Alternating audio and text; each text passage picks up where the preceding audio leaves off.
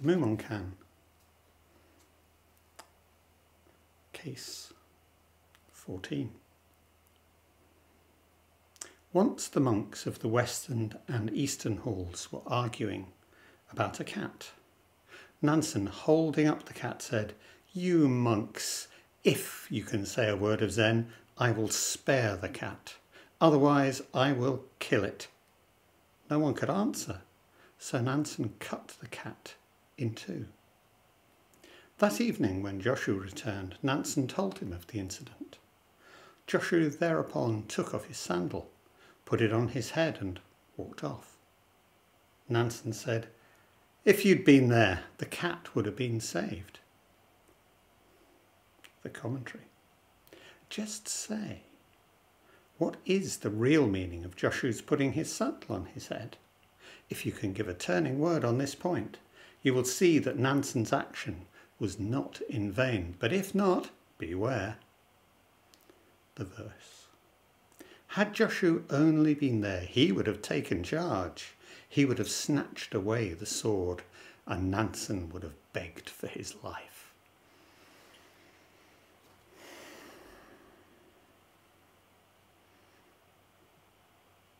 This is an important koan and a difficult one also. If you read around the commentaries, they probably contradict each other more than usual. And we have this additional factor that in the West, we really like cats. And it's very easy to get absorbed in the question of the cat. Which isn't wrong. So the koan, well, the cat is really literally central to the koan and not. And as always, there's a balance to be held. There's a knife edge to be walked without falling one side or the other. So let's think this through. Well, like a lot of the best koans, this is immediate. It grabs you. It's as if, and there's probably a tendency in most of us to react like that. It's as if you were just walking along the road and suddenly I jump out from behind a hedge and go, "I've got this cat and I'm going to kill it unless you say something really, really smart now." And you go,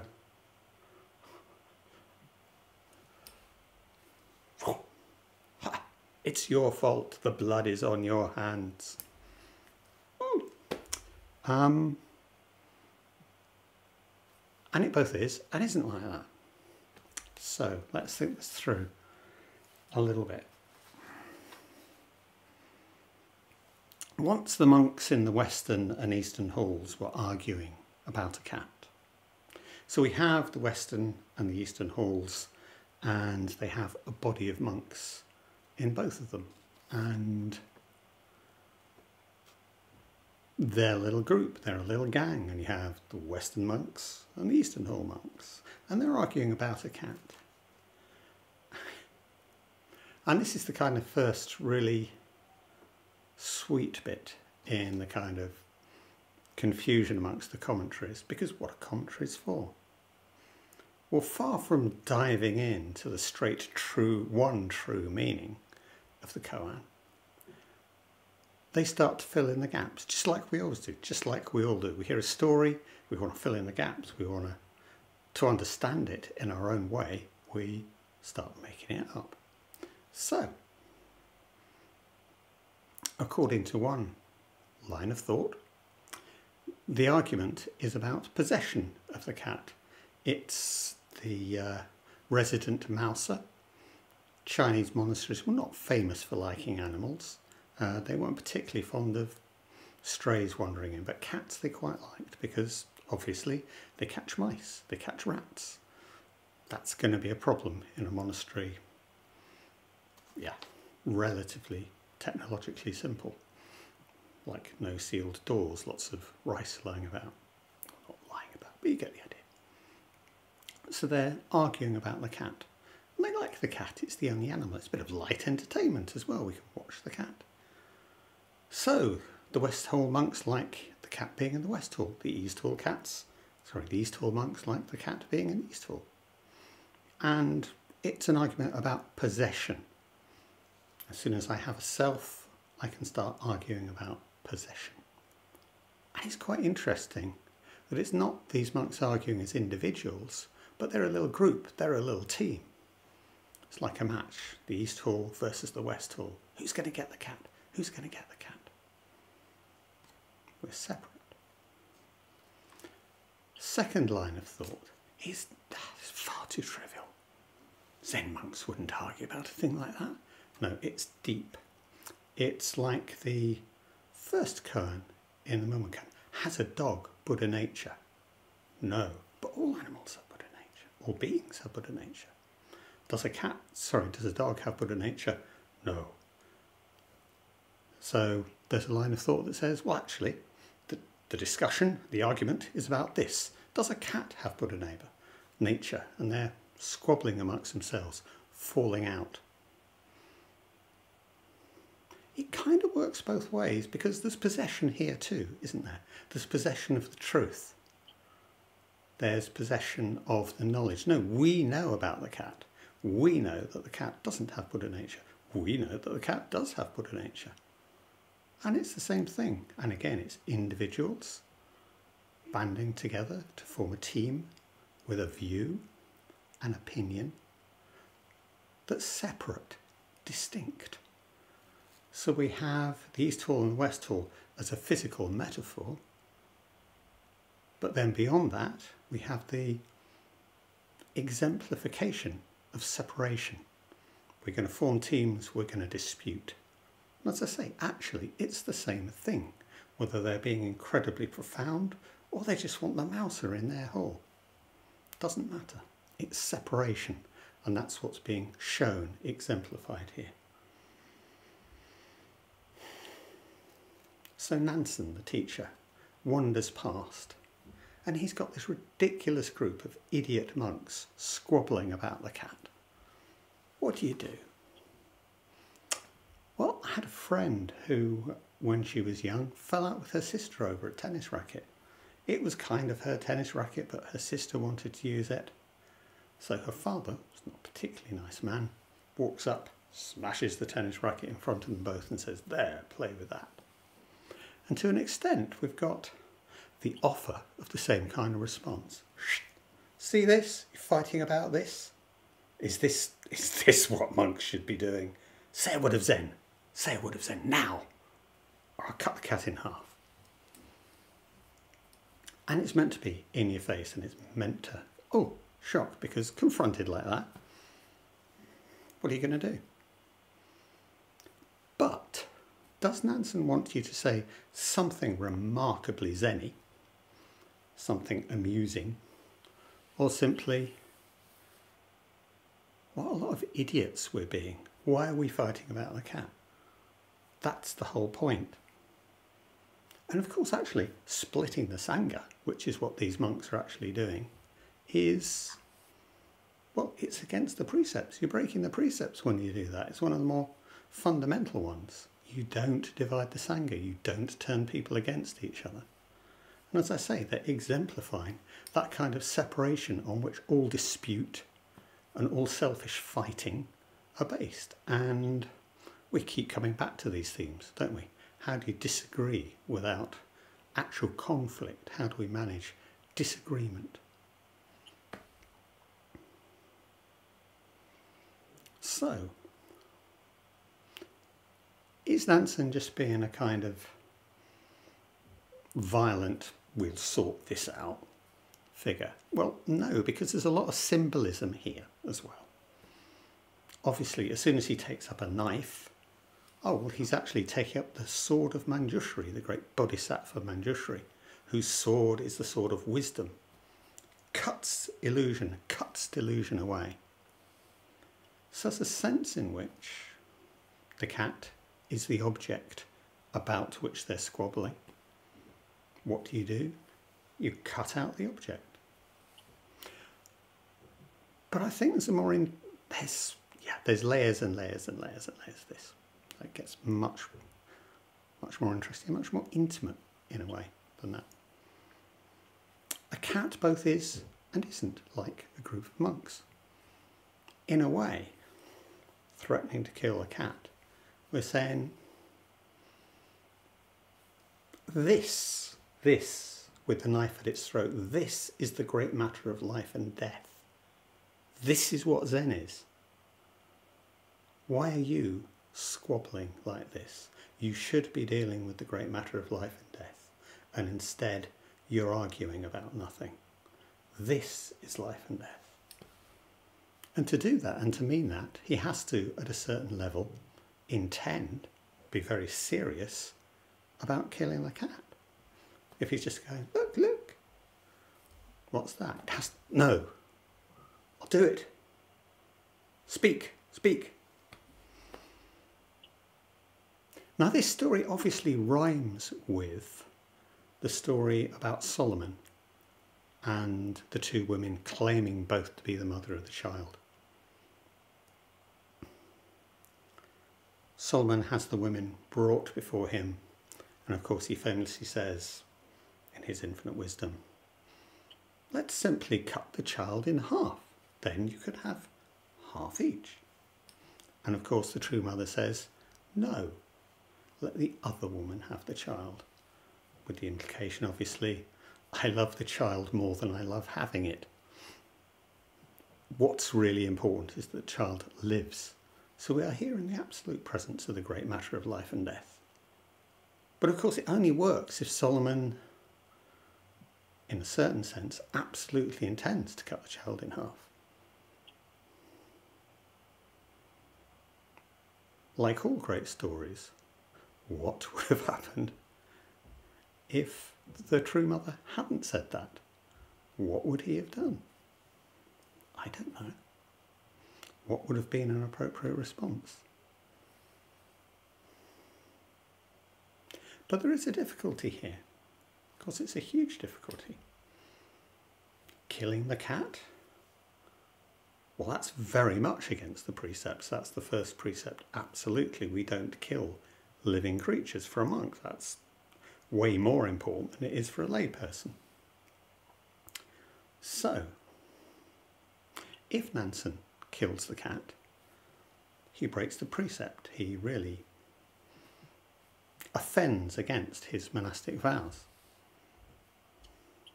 So is just teaching a bunch of monks a quick Zen lesson, does that justify breaking his monastic vows and killing the cat? It's even worse than that actually, because, you know, normally in these stories, whoever it is, the teacher says the Zen-y thing to the student, and the student has a great realization and goes off, changed, different, experiencing the world differently. What does the koan? It says nothing. The monks were just monks before, having a squabble, and afterwards they were just standing around, presumably looking stupid about what happened here. Maybe 20 years later then one has some great moment of insight, but we're not told that. So actually, Nansen has killed the cat for nothing. It's a failure. He's failed. It's a dead fail as a koan.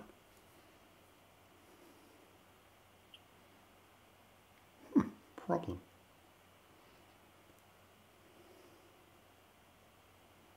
The point he's trying to make by threatening the cat is, this is the great matter of life and death.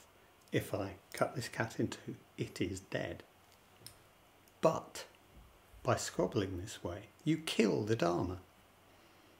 You kill your understanding, your experience, that we are not separate, that we are whole.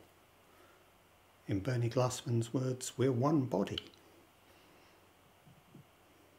You do something far worse than me killing a cat. You're doing it already.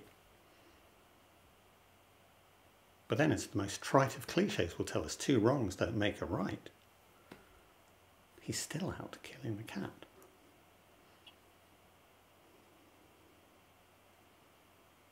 So Joshu's been out for the day and he comes back. Nansen tells him about this. Have you been... Well, yeah, this is what happened, but I killed the cat. Joshu just takes off his grass sandal, places it on his head, and walks.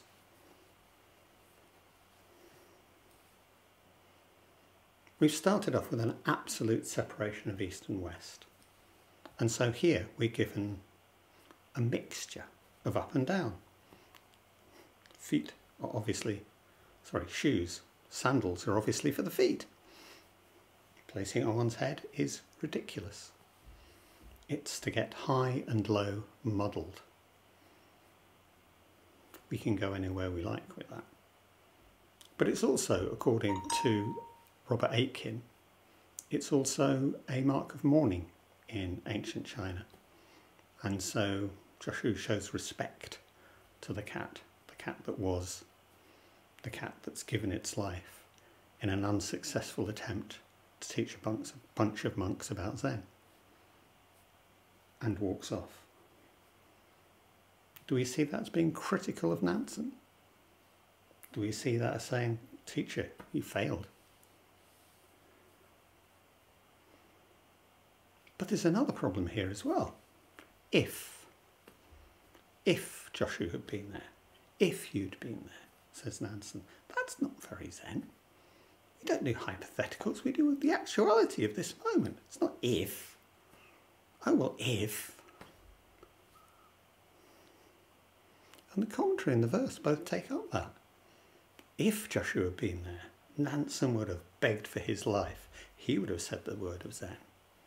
He would have, metaphorically at least, maybe actually, Zen was quite hands-on, quite physical in those days, grabbed the sword from Nansen, had it at his throat. Which is, of course, in one sense, the only correct response, because you don't value the life of a cat. Your life is worth exactly the same as the life of a cat. Beg. Beg.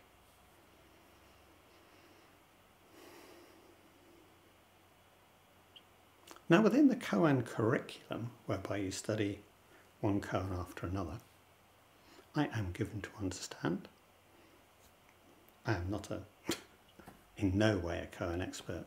I am playing with the koan with you, see what we can make together. Let's find out, it's fun. Within the koan curriculum, most of the answers take the form of an identification with, a miming, a playing along with. So one possible answer here would be, meow. You become the cat. You become the cat that's being killed. You are killed by the example. You are killed by Zen. Your understanding is challenged. And lots of the commentaries have this idea that the cat dies to give life to the monk's understanding. The cat dies, but thereby becomes alive because it's preserved forever in the koan and becomes a light to us all. That sounds like guff to me, to be honest. Also, of course, obviously, this koan engages with the relative and the absolute.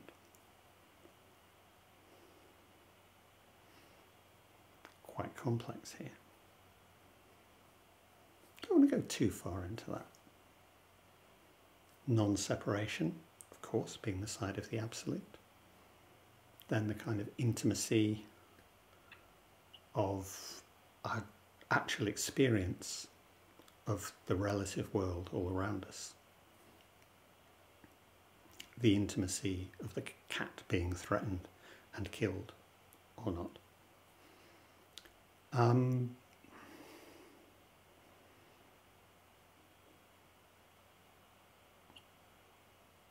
So it's the side of non-separation, the side of the absolute, which we're trying to point to, which Nansen is trying to point to.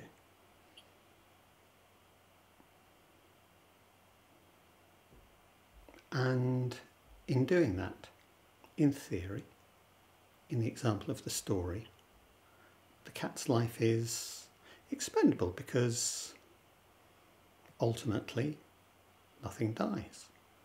There is no birth, no death, no becoming, no ceasing, no path, no wisdom and no goal. Understand this. Zen is, insofar as it deals with the absolute, Zen is above this. There's another very famous Zen teacher, I won't name names, who has a weird, okay, I'm being judgmental, I apologise for that, who has what I personally find a somewhat weird take on this, which is Zen above ethics? Is Zen above morality? Well, the answer very often given is yes. But I liked his attempt to hedge it, which is Zen above morality? Yes. But morality is not beneath Zen. Okay, so I probably don't buy that either. But again, how does this strike you? What's this saying to you?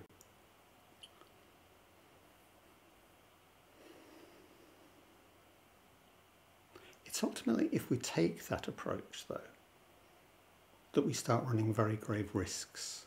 Because if no harm has actually been done killing the cat, then no harm has actually been done when the Japanese army invades Korea before the Second World War.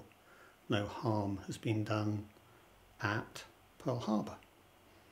Actually, obviously, no harm has been done at Hiroshima, because nobody was born and so nobody has died. Is that the right way of understanding the absolute? What are the precepts? What is our study actually for? Now, I mentioned the Japanese invasion of Korea because then, and I do go on about this a bit, was notably complicit in the Japanese cultivation of an imperial nationalist ideology before the Second World War. Did nothing to speak out against it. Actually, concretely promoted it. The Japanese Empire was going to save the world by bringing the Dharma to the whole world. At the point of a gun and at the dropping of a bomb.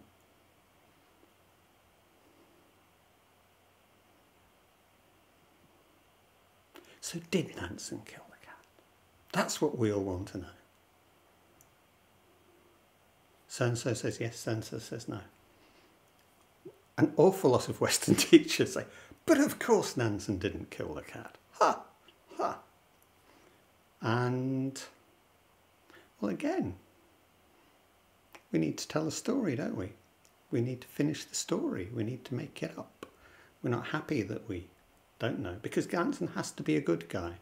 He has to be an exemplary teacher. He's enlightened, for heaven's sake. Of course he...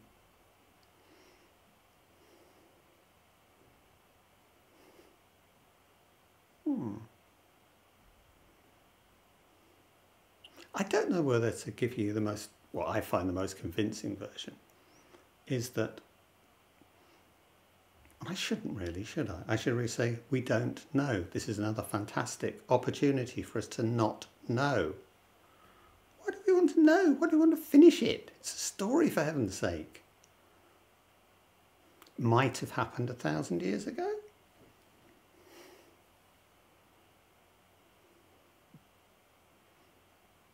And I don't really want you to go away going, but did he kill the cat? Oh, I don't know, maybe he didn't. So I will say, what I find the most convincing one is that having made his demonstration, having seriously intended, say something, I will kill this cat. In terms of the story, his monks are such a load of, well, maybe they're just so shocked, maybe just exactly like us. Maybe they're just, oh, he kills the cat just by throwing it down, as cats often are, and of course it rolls over and runs off. Maybe, because the monks, having failed to learn the lesson, what's the point of killing the cat? or not? I don't know.